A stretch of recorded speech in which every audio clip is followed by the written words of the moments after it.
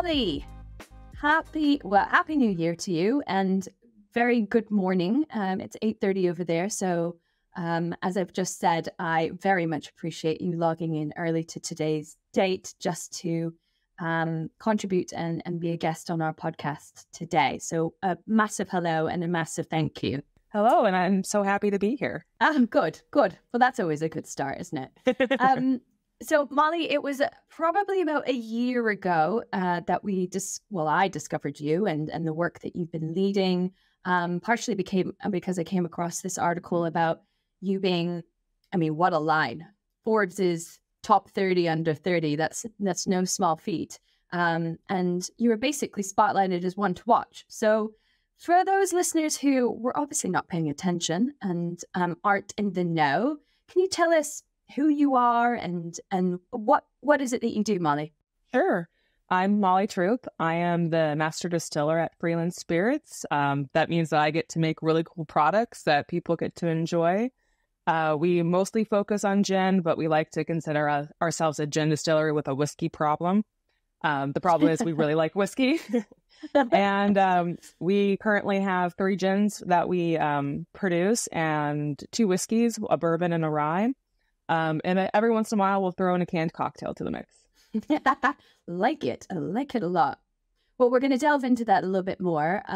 But just sticking with you and your journey a little bit, I feel like we've talked to quite a few different distilleries and managing directors and owners of those distilleries. But I believe you are probably our first that almost straddles a couple of roles as a partner of Freeland Spirits, but equally as a master distiller.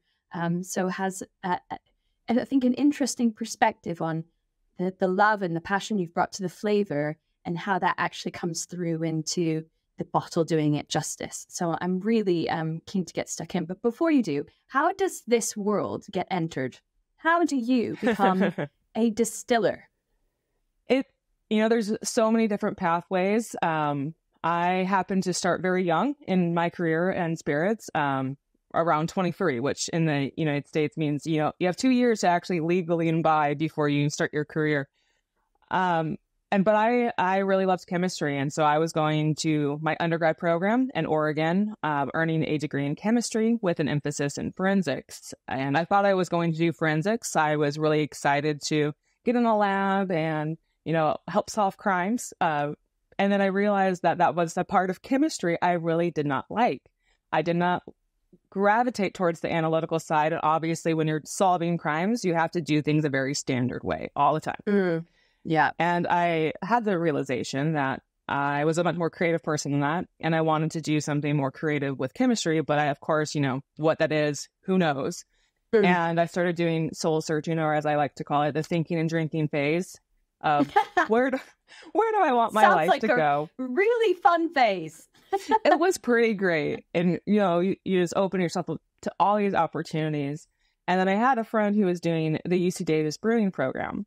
And I was chatting with her, and I had never really thought about what that meant and that was something that you could do. And so I started looking at it more, and I was lucky to find a master's program in Scotland that was just a year-long program at Heriot-Watt University. And I applied, and I think within a month I learned I got in, and I had to graduate first, but I slowly started packing my bags. And then I spent a year in Scotland learning how to make beer and spirits, and came back to Oregon, where I'm from. And I've been lucky to be in the industry ever since, which is, I think we're a decade plus at this point. Yeah, absolutely. So it's not a quintessential approach to becoming a distiller, but certainly that chemistry must be coming to play in of sorts to the skills that you've done. But a massive shout out, because I'm also a Heriot-Watt University undergrad graduate. So I'm just going to give them a little shout out that we're very proud of you. And thank you for creating what is in front of us today. Of course. So Forbes obviously caught hold of you, especially in the food and drink section. They noticed you. Yeah, it was very interesting, very surreal moment. There's an interview process, so I knew that there was a potential, but they just kind of popped the news at 5:30 a.m. our time, and I was like, I woke up and saw the email, and I was like, what? And it was just one of those things that you never really anticipate. You don't set goals around things are not in your control, is how I've always approached goal setting. And just having that happen was something I completely unexpected. Did it feel like a lot more pressure was on you all of a sudden?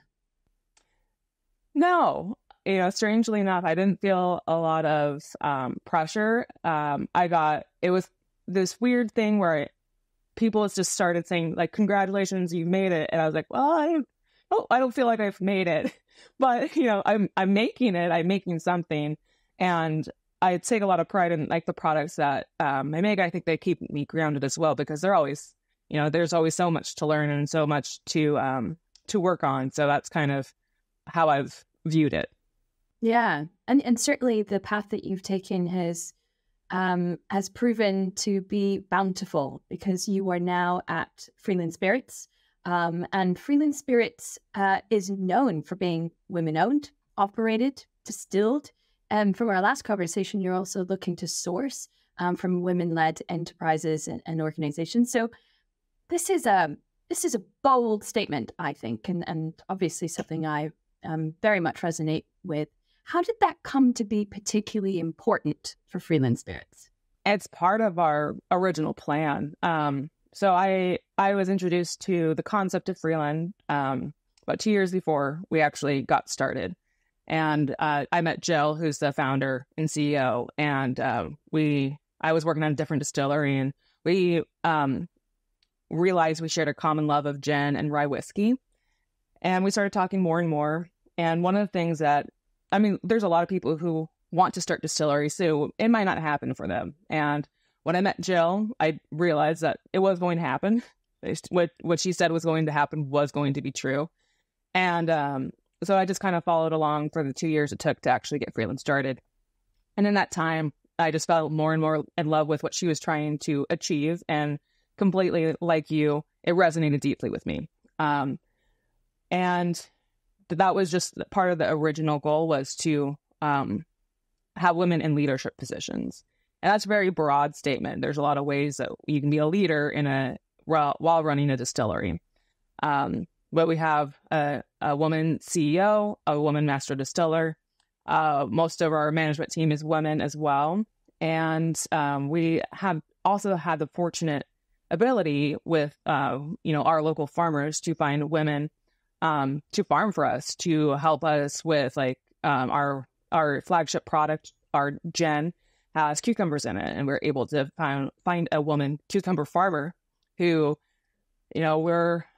I think we're her largest customer, her largest single customer. And that's a great feeling. And the same with our grain. It's a husband-wife team. And we're one of their largest customers as well. They work with a lot more bakeries than they do distilleries. And of course, bakeries it's pretty much 1-to-1 when you're working with grain, and that's not how it works with spirits. So we need a lot of volume to make a small amount of whiskey. And that happens to mean that we're one of their largest customers, if not the largest. That's incredible. And I think most of the suppliers are from the locality, aren't they? They're from Portland or from the Oregon state. Is that right? Correct. We try to source as many things as local as possible. And we have worked with like two of our predominant gins. We have Freeland Gin and we have Forest Gin. We're working with either Garden Fresh for gin or Forest Fresh for the forest. And those all come as close as possible to the distillery itself.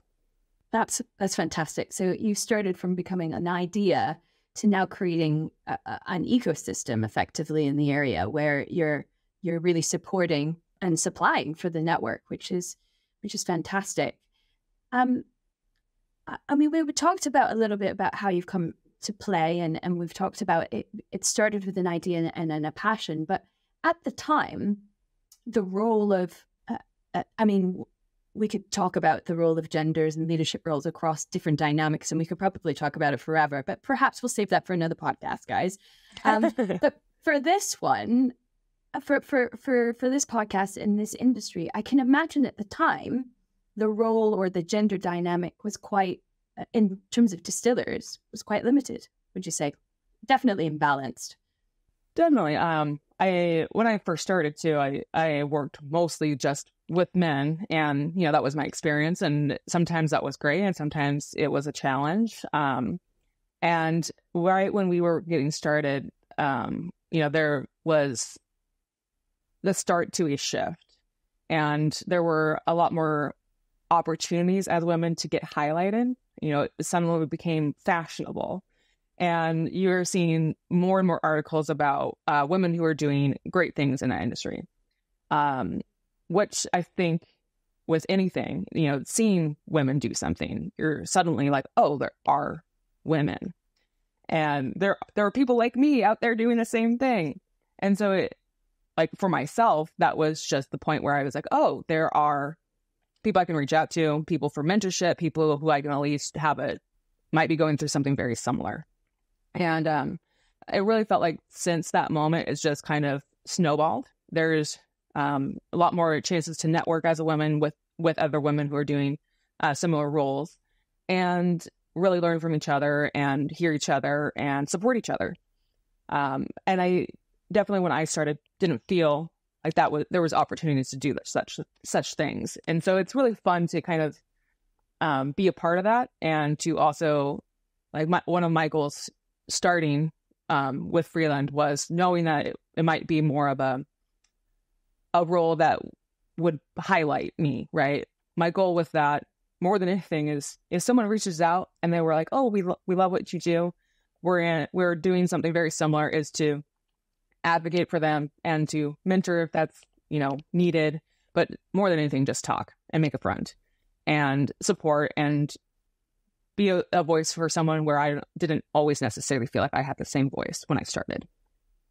That's amazing. And I think that does well for representation, and it does amazing things for supporting women in the industry. But I think there's probably a general takeaway it's a support network in this industry in general. I mean, I follow you on LinkedIn, and I encourage other people to follow Molly because you share some really great content, and that what your message is in terms of support comes through in LinkedIn. So Freeland Spirit has kind of developed this core ethos, I would say. It's quite fundamental to the brand. Would you say that that's probably its main differentiator in the market? Yes, I think that we're really strong in the messaging that we're trying to say. Like, we're walking the walk. You can tell it's authentic messaging, and that really comes through to consumers. I know, our short term, our year ethos is celebration, which is very broad and has a lot of meanings to a lot of people. We're all trying to celebrate in any way possible. Especially, it's been a few hard years. I would say so. Just in general, not even necessarily business wise. Just it's been challenging. So we want to make sure that as humans ourselves, we're out celebrating. Yeah, of course. And I think you're right that it goes beyond business. And I think we're probably still going through challenging times, but COVID is an example we probably don't ever want to talk about again, but has brought this about of enjoying the small moments. And I think that's really affected this industry, and people appreciating spirits, appreciating being able to invest more in spirits that deliver flavor, and that there's perhaps a new appreciation for what you do in creating that flavor palette through taste. Let's go back to Freeland in terms of its business and its model. It's quite small batch, artisanal. How does that play a part in its appeal in market? I think people are always looking for interesting new products, and especially in the Portland community, we have access to some great distilleries. So having something that is small and well crafted and made by hand, like that kind of power in a product really shows through. It shines, and being able to highlight local ingredients as well. Even for people who are not here, right? You get a sense that you're tasting Portland. You're tasting the whole of Oregon, the whole state, and that kind of time and place that you can put into a product when you're really hands-on and diving into cucumber varietals and what cucumber has the best flavor possibility, and then incorporating that into a product. Really, it's art. It's definitely art. I mean, we've mentioned cucumber a little bit, so I feel like we need to go forward here. To remind some of our listeners that may not be so familiar with Freeland Spirits, you launched in 2017. So it's still a nascent brand, but you have come a long way in those last 6 or 7 years, I would say. You have started with your first flagship gin, as you said. You have now released Forest Gin, amongst other varietals, like you mentioned. Let's come back to the cucumber, because that sounds interesting. You've released a dry gin. You've now released a bourbon. We've had some RTD cocktails, which is a theme this industry is talking about forever, and it's becoming an epic new development for a lot of consumers. And now, if I'm correct, you've just bottled your first batch of rye whiskey. Is that correct? Yes. Is that correct?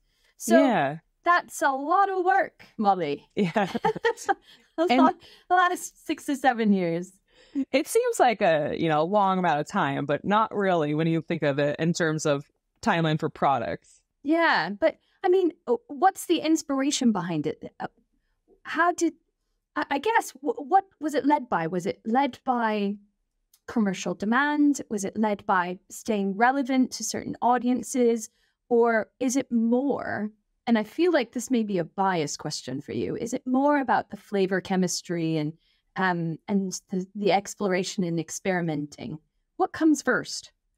That is an interesting question, because I feel like it's very circular. And that there's so many different factors that go into why are we doing this? And while I am a creator and I take a lot of passion in the chemistry and all that behind it, I'm also still a partner, and we have to release something that people are going to enjoy, right? That it's not like it has to be good. It has to be good. And we want to make something that's delightful and people really get to enjoy. So that's always kind of the starting point, right? And then you think, why do people enjoy what they do? And that's a whole fascinating subject in itself. But usually that's kind of where we start, where we're thinking okay, so we want to make something else, right? What is that? What are people going to like? And sometimes that leads to discussion, and sometimes it is, we had an idea for a product. Does it make sense? A great example for that is I have, my mind kind of constantly is working to make something, right? The life of a creator, you're always kind of in that creation mode. You can't turn your brain off, and it's a blessing and a curse at the same time. And so I was, taking a shower, and all of a sudden I was like, what would be really fun to make is something with cherry blossom. And I was like, what would you make with that? And it came a liqueur that would be really delicious and light and floral and a little sweet, and a great way to incorporate cherry blossom and have it be really well highlighted. And so that kind of led this path where, I brought it up to Jill. She's like, that sounds great. How do we do this? And I was like, I'm not sure yet. Let me think about it. and so then it was like, okay, so how do we bring this to life? And what makes sense? And sometimes that's where products die, because you just can't bring them to life the way you want to. Mm-hmm. And we ended up being able to partner with the Japanese, Portland Japanese Gardens, to collect cherry blossoms as they fell. When, it was springtime in Portland. And it was just this weird kind of connection between industries where we pitched this to them. They're like, we love it. Let's do it. And so we were able to work together to make this beautiful product. And then, knew that we were going to do it, and had some months leading up to the actual project happening, where I got to dive into the chemistry behind a cherry blossom and how to really highlight that ingredient and what else to maybe incorporate with that, just to maybe pull on some different intensities. And so for me, it was a lot of fun just to be like, okay, this is something that it started in my head, and it made sense. In the shower, I think people like it. Of course, everyone has the best shots, their best spots there. That's a podcast also in itself. Right. I don't think there was a shower beer involved, but maybe. And you just realize that there are all these layers to put in. We had this whole discussion. Do we think people will like this? And we're like, yes, because this is spring, right?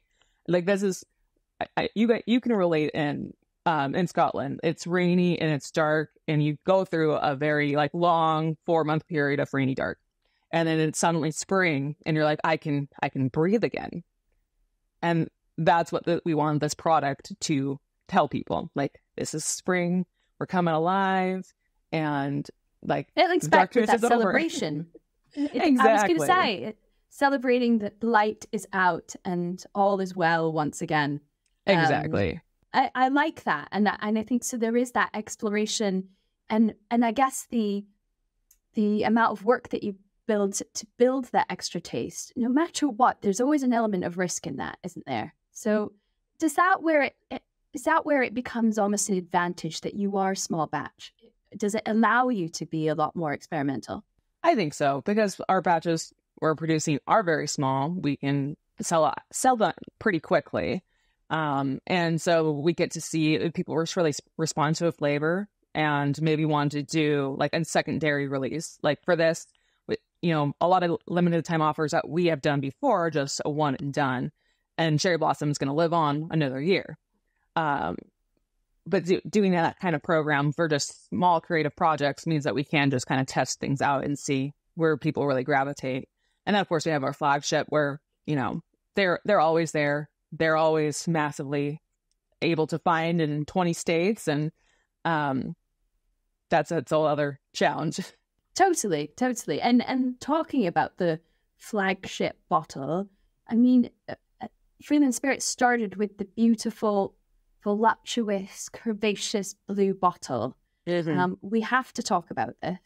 But before we do, a lot of the listeners may be thinking of launching their new product, or have launched and looking to expand, and putting that effort into building a custom design bottle. What embellishments do I use? Labels. It's a world of choice. But it feels for some people perhaps an expense they can't justify. Why did Freeland feel like this was a valuable thing to invest in? Well, it was this long-term discussion, and one of the things that like very much drew me to Jill as well, and made me want to partner with her and with Freeland, is the importance of branding, right? We were around 2008, there was a lot of different distilleries in the United States that started popping up, craft distilleries. And at that time, there was kind of a mixed bag of well-branded or stuff that was just maybe good, but not the branding wasn't the best. And that was okay for a while, where you could just be a good product, and if the branding wasn't great, people could still find you, gravitate. There weren't that many items on the shelf. And of course, when we started in 2017, that wasn't true any longer. So there was a lot of different bottles on the shelf, a lot of different choices a customer can make. And so your challenge with starting a brand is making sure that you stand out. And for us, we knew what we wanted to be. We knew we wanted to be women-owned and operated. We wanted to be able to have a bottle that could help to tell that story when we weren't there to tell it ourselves in a liquor store, because you get to a certain size, you're not going to be at every liquor store tasting. That's just the reality. And so you're not hand selling. You're looking for a package that really can do the selling for you. And so Jill really had the idea to start with a custom bottle and to start really strong with a brand. And something that when she showed me for the first time the mock-up for the bottle, I was like, yep, you know what you're doing. And it was this beautiful blue curvy bottle. We talked about some of the significance behind like the shape and the branding, all that went into it. And it's very intentional. The shape comes from two different sources of inspiration, one being the rain, which we talked about in such a dreary way, but it also gives us great agricultural abundance. So there's a trade-off. It's a great one. We still have to complain about it, though. Yeah, of course. It's a conversation starter after all. Exactly. Especially amongst us Brits. Right. The second part of that was the Teardrop Lounge, which is an iconic cocktail lounge in Portland. And when Jill was first starting her journey into making a distillery, it's a very niche world where there's not maybe a lot of people to talk to, not a lot of people who want to talk to you, and or like share advice and go back and forth. It's very like, it's still a competitive industry. And so when she was kind of thinking about this, she would go to the cocktail lounge and just started making friends with the owner. And he was such a wealth of knowledge, so warm and inviting, and just willing to kind of take her under his wing, that, she really enjoyed that, appreciated it, and felt like she had kind of an advocate in the industry. And so 2 nods for the bottle. And really just kind of from the beginning, just that really intentional, where we know we're not going to always be there to hand sell. We know that at the end of the day, branding, marketing, all that matters. And now we have a 1-2 punch of an excellent bottle and an excellent product. Yeah, and an excellent story behind that. I mean, I think that's something we're really passionate about. Is it's not just about aesthetic and standing out with color and material. It's how it reflects you as a brand, because your story is so integral to you. And no one else is going to be doing a nod to Teardrop Lounge in Portland, because none of them have gone there and talked to the manager and benefited from that one exchange and experience so many years ago that's led to such great things as a result. And that uniqueness is so important, I think. And the fact that that's just hidden in the depths of the shape of your bottle is pretty special, I think. There are other details though on the bottle. So it's an embossed bottle, a glass bottle, and there happens to be a beautiful woman on the bottle holding a grape of some description. Am I right? Yes. Yeah. I think it's supposed to be. It kind of looks like wheat to me. It could be rye. I don't know. Details. Yeah, we don't worry about that too much. But yeah, so it comes back to this is where we have a lot of layers, a lot of stories to tell. It's something that we very much enjoy being able to share, our foundation. And one of those important parts is our namesake, right? Freeland came from somewhere, and it came from Mima Freeland, which is in the South, what you call grandmas, Mimas. I'm from Oregon. That. It's really cute. I'm from Oregon, and I had never really heard that very much. And then when I met Jill, and she was telling me the name, because obviously that comes up, she told me it was from her Mima Freeland, who at her time was a breadwinner, which is very unusual for her time. And she was this really strong, powerful woman who taught Jill a lot of life lessons about how women can be whatever they want to be, and that good things come from the earth. And we very much feel like we represent both of those things. And so it was obvious namesake for the company that Jill was starting. And we like to think that the woman on the bottle is Mima, not held down by the patriarchy, just free and embracing femininity, power, all those things. That's amazing. And it's still, and now through the spirit of the spirit, she's still doing the same thing. I like it. The only thing that's very funny about that, and we think Mima would still be proud, but she was a teetotaler. She did not, really? not once did she drink alcohol. It was a funny bonding moment for Jill and I, because both of our grandmas were teetotalers, and we're like, I think they'd be proud. They're not with us anymore, but we think they'd be proud. I think you'll get away with it. I think that's all right. But you mentioned earlier that it was Jill who kind of presented the design and really got immediate buy-in. But how did she go about approaching it? Because I think this is quite an intimidating step. Like, you have maybe a vision, and then what? How do you make that reality? And what was the process? Do you know what the process was for Jill? How did she go about it?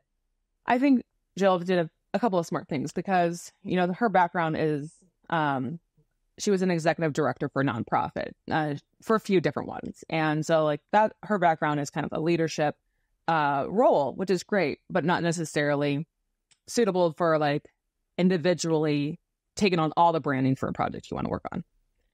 Like, she had a very strong idea. She, maybe didn't have exactly the execution, or really wanted to work with someone who was more of an expert in that.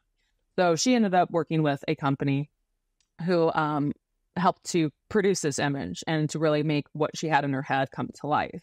I think that's important, to know your own limitations as a business owner. For one, in the long run, it does potentially save you money, but also saves you the headache from maybe not actually using the skills you specialize in. Yeah, absolutely. And there are people who are able to extract that vision and turn that into something not only that looks good, but that actually is fit for manufacture. So you Exactly. can produce this. There are so And many different things you have to look to when you actually produce a bottle, because it can't just be pretty, right? It has to also be functional, and and labels and all the requirements for labels and all of those different things. Like it's nice to start on a pathway to success versus like trying to figure it out yourself, maybe getting there, but maybe having to, hopefully not recall something, but you never know. it's a whole new world. It's a whole new world. But as ever, as you start to release new bottles, you learn the tricks of the trade. It starts to become more instinctive. But what I love about Freeland Spirits is that as you've developed out your portfolio, there is a single line of consistency that brings it all together. There's a cohesiveness, and that recognition is really important when it comes to a brand.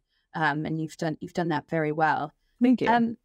I mean, I know we've gone back to it being a quite small business, so I can imagine it's quite hands-on site. Whether that's, to you, getting in touch with the flavors, really start to speak to those cucumbers and honing in on that flavor and to the taste, but down to, bottling and applying these different labels. In fact, the glass bottle that you have is a simple a label that's applied. How do you go about quality checking that? How do you go about applying that onto bottle? Is it hand? I can imagine it's hand applied. It is, everything is hand applied. So we have a few people in production. We bring in a bottling team when we're bottling, and it is a very hands-on process. It's you get very familiar with like every way a label could potentially fit on the bottle. What's the right way? What's the wrong way? You are so familiar with all the little nooks and crannies and what to look for. It's part of the QC process that is really important because, you want cosmetically your bottle to look good, like how it's supposed to on a shelf. And there are just, so many things to look for where they could differ, they deviate enough, and you're like, this actually doesn't work for what we're trying to achieve anymore. Yeah, absolutely. But I guess being so intrinsically involved, you get to spot them on site in person before that gets through the door and out in market. Speaking of market, what does that look like for Freeland Spirits? Is it predominantly something that relies on online retailers, or are you physically distributed in stores, or is there a balance of two? How does it work for you guys? It's a balance of both. We do some DTC, direct to consumer sales. You can find us on our website. You can kind of get directed to where that happens. And then we're also available in about 20 different states. So with most states, that means working with a distributor, and then they have their on and off premise. And like states like Oregon, where it's a control state, that's a whole different kind of set of rules that you have to follow. And it's nice for us because, we're here and we can self-distribute to the OLCC, our liquor control. And then they kind of supply liquor stores, but we have like intrinsically boots on the ground. And obviously we've started a new year, 2024. Is there any insider secrets that you can share of what we should expect from Freeland? I think you're going to be able to find us in more places, which is awesome. We'll be adding a few more states. No international yet, but it's our goal. It's always been our goal to be. I jokingly at the beginning said world domination, and we'll get there one day. It's just always, we never really had a timeline on it. Maybe by a 10-year, who knows? But we're slowly getting there. We're growing in a way that makes sense for us. But you definitely get to see a few more places. And then we get to look for cherry blossom liqueur, of course. That's going to be a fun one. And we're going to have a really big Women's History Month this year. So that's March. March is an excellent time for us to highlight not just ourselves and our work, but the work of others. And so we're really excited for that coming up. We'll make sure that anything that you can get involved in as listeners, if you are in the area, that will absolutely put a little link in the attached for you all to find out more. I mean, you answered my question in terms of you have done a lot in a little amount of time. In my perspective, from 6 to 7 years, you have commanded a lot of attention, which is fantastic for a small business. I mean, I was going to ask what the ultimate ambition is, but you've already answered with world domination. Of course, yeah. Ultimate goal. But I guess in all reality, that is, you are hoping to scale internationally and to appeal to us in Europe, which I think should be a priority area. And so, I mean, that's really exciting. And as you said, there's no timeline on that, but that's where your goal is ultimately. And Molly, do you feel like Freeland Spirits is your home? Yeah, I think it's one of those kind of once in a lifetime projects, right? When I, first was chewing on if this role made sense for me, it was pretty quick chewing. Like I pretty clearly was like, this is a chance to really make products that I get to explore deeply and passionately and start from the scratch. And then from there, it was like, that's an obvious, any creator would kill for a project like that. And then the other part of it was to highlight women in our industry and in the industries that we touch, and really be something that people can believe in. And those opportunities are even rare. And it actually just highlights this idea of maybe ultimately at some point in the future, it would be good to be able to measure the impact that you're having in the social aspect of things, as opposed to just the finance, although the finance is very important, of what impact you're actually having in the community around you and the distributors. And that's pretty powerful stuff. One final question before I let you go and start your busy day ahead. If you were to encapsulate Freeland Spirits in one word or phrase, what would it be? Ooh. I know, we love this question at Signet. I have to go back to the theme for 2024, which is a celebration. I think it's something that we're all really creating, and not just celebrating who we are, but celebrating moments in time. And that's really powerful, for us that has a lot of different depths and layers. There's layers all around Freeland and what we stand for. But at the end of the day, we're about celebration. Thank you, Molly. Thank you for the time you've given us today, and thank you for the contributions you've made to the people who are listening and will continue to listen in future. But mostly, thank you for creating this supportive network around you in Portland, in the industry. I hope and feel encouraged by that work of you and Jill, and I look forward to seeing where Freeland Spirits gets to, particularly if it comes to the UK and I can buy it. That would be delightful. One day it will happen, because world domination is our ultimate ambition. That's right. Well, thank you, Molly. And please share our thanks with Jill as well for what she's leading over there. Really appreciate your time. Thank you again. Absolutely. Thank you.